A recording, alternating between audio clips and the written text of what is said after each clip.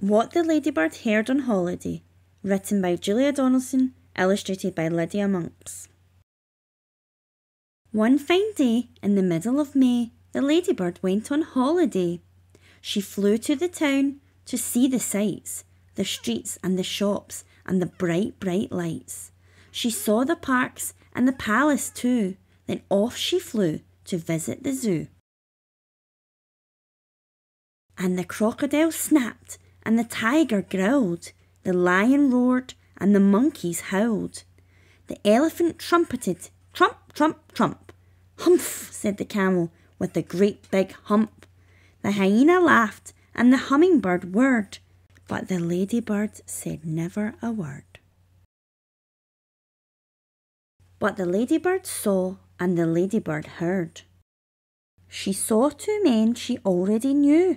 They were Lanky and Hefty Hugh, and she heard them chuckle. Ho, ho, ho, we're going to kidnap Monkey Joe. We'll hide if there's no one else about. Then we'll pick the lock and we'll get Joe out. And if we give him lots of fruit, he'll do the job and he'll get the loot. The palace isn't far at all. Monkey Joe can scale the wall. He'll find out where the queen's asleep. Then, tiptoe, into her room he'll creep. He'll open the sack and steal the crown.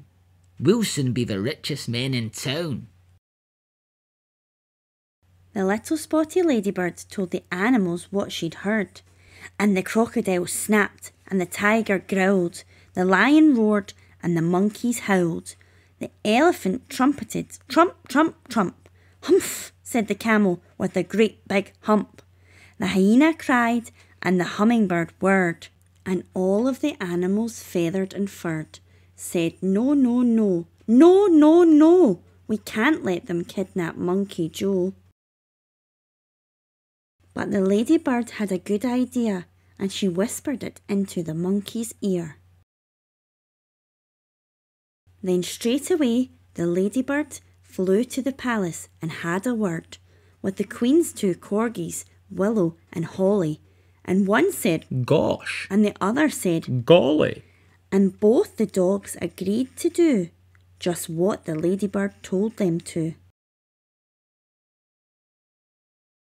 At dead of night, the two bad men, Hefty Hugh and Lanky checked there was no one else about.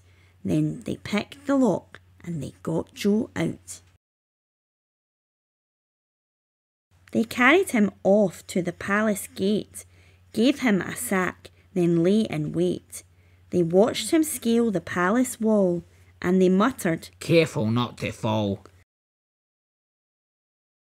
Then they rubbed their hands as they saw him creeping into the room where the queen lay sleeping. Corgi Holly and Corgi Willow, who lay each side of the queen's soft pillow, were wide awake, and they said to Joe, Come on, monkey, off we go. They led the way while the queen still slept, and they showed young Joe where their bones were kept. Then they helped the monkey fill the sack, and they wagged their tails as he carried it back.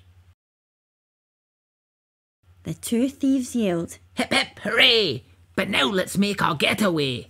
They carried the sack to a nice quiet park where the only sound was a distant bark. They found a bench and both sat down, and Hugh said, Time to see that crown. I just can't wait, said Lanky Len. They opened up the sack, but then you should have heard their moans and groans to find the sack was full of bones. Just then a dog came bounding up, and Hugh said, Shoo, you greedy pup! Another dog was close behind, and then came dogs of every kind. A lurcher and a Labrador, a peak, a pug, then more and more. Black dogs, white dogs, grey and brown, it seemed like every dog in town.